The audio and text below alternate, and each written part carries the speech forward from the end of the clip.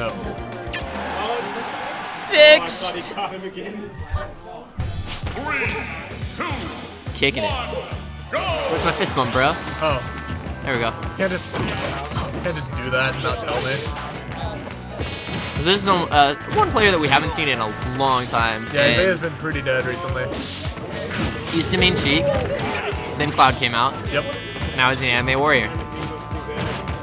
I mean, with all of the anime tags that he had, it only makes sense. That's entirely true. Oh. And he's got some of the most entertaining limit. Oh wow.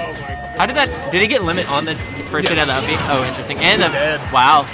Okay. I was gonna say he's got some of the most entertaining blade beam kills that I've ever seen. Okay. Including like where he, instead of doing cross slash at the edge of the stage, he'll turn around and do the blade beam into the ledge because it causes awkward hit stun. I think he did that to you.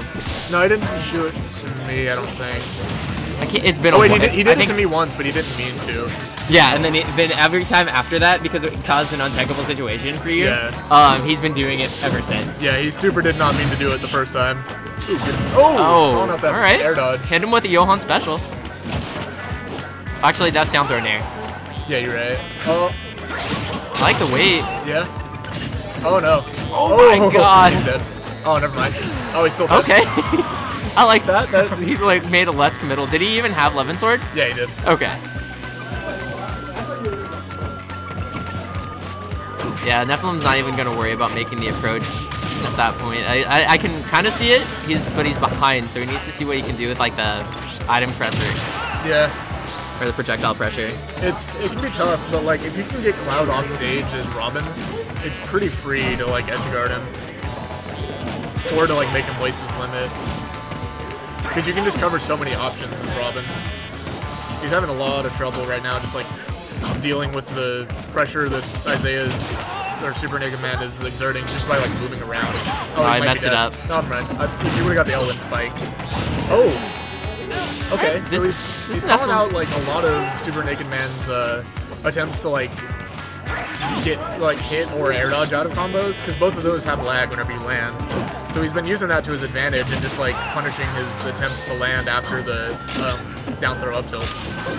Oh no! Oh man, if he knew that he was gonna get that trump, that'd have been really good for him. Oh god! Oh, call out, down throw, up air, or up tilt. Okay. I guess at that percent it works. Oh my god, that was almost got it. All right, so we got a pretty even game despite what the percents say. Woo. Out of there. Oh my god. All right, so back throw. Oh, he could have perfect shield grabbed. Would he have needed a dash grab? Probably. Standing grab's awful. It's the worst grab in the game. Oh, that's it. Super close. Yeah, I could see like just minor adjustments for Nephalem to be able to take that, take the games. Yeah, I mean, and he also remember that he lost the stock super early.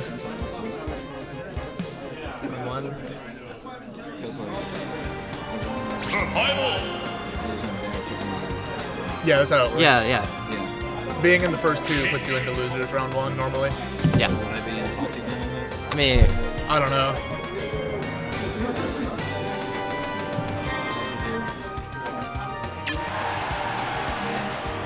yeah, you're insulted. All right, so going into game 2, going back to Smashville and and we've got counter peek of Sheik. Yep. And like that game wound up being pretty even though Isaiah did get that stock in the very beginning with finish and touch at like 80%. It took only like 20% or so. Yeah, so like I can understand why he would do the counter pick, especially if Smashville is going to be the stage, because they played it. Did they still play Smashville game 1? Yes. Yeah, it was. Yeah. Yeah, because Nephalem was making a really good comeback there on the Cloud, so maybe he just wants to out-frame data Robin. But this is also, like, if your Sheik isn't super on point, this is a really tough matchup, because you can just, like, get hit by one thing and just die. Man. And it's hard because Robin doesn't have as many good off-me tools as a lot of other characters do as well. Yeah, but at the same time, like, if you don't seal out the stocks... Oh, wow. Okay. If you don't seal out the stocks, then you have Rage Robin with, like, aerial smash attacks.